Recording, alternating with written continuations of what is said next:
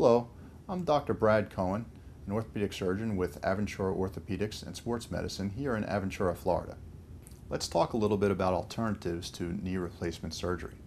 A knee replacement is an excellent operation if a person has the proper indications. However, there are several alternatives that can be used prior to consideration of total knee arthroplasty.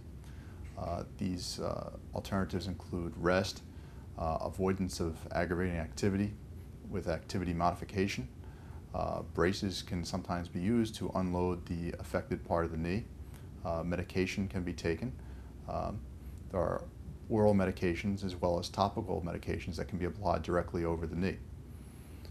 Injections are sometimes administered to help decrease pain. There are two main types of injections, intra-articular steroid injections and viscosupplementation with hyaluronic acid.